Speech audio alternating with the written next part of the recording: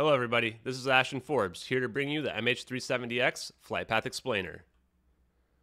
The plane takes off at 1642 UTC from Kuala Lumpur, headed to Beijing.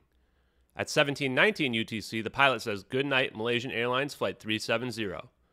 Around 1721 UTC, a lithium-ion battery fire explosion occurs and is seen by Mike McKay on an oil rig 300 miles away. He sees fire for 5 to 10 seconds. 9 witnesses along the coast hear loud noises at the same time. The plane goes dark.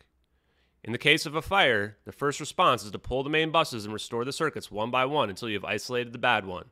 If they pulled the buses, the plane would go silent. The plane heads towards Penang, Langkawi International Airport.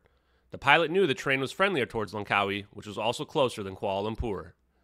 At 1730 UTC, there's a communication with another pilot who hears the voice of one of the pilots of MH370.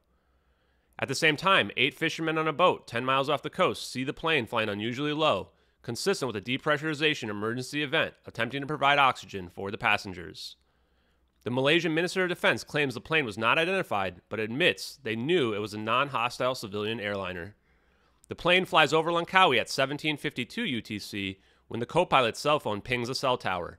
The plane doesn't land either due to the fire or because they have communicated a rendezvous point. The plane continues to the Nicobar Islands until around 1840 UTC when a witness, Kate T., sees a glowing orange plane with dark smoke coming out of it.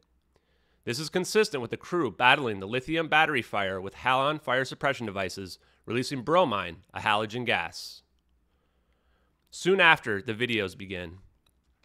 They show smoke coming out of the back of the plane consistent with the fire. The plane is descending in the videos consistent with an intercepted, Chinese-only reported communication that claims the plane was attempting an emergency landing and disintegrating. The plane's altitude is low in the videos, as proven by the cumulus clouds that only form between 1,000 and 5,000 feet, also consistent with the witness's sighting.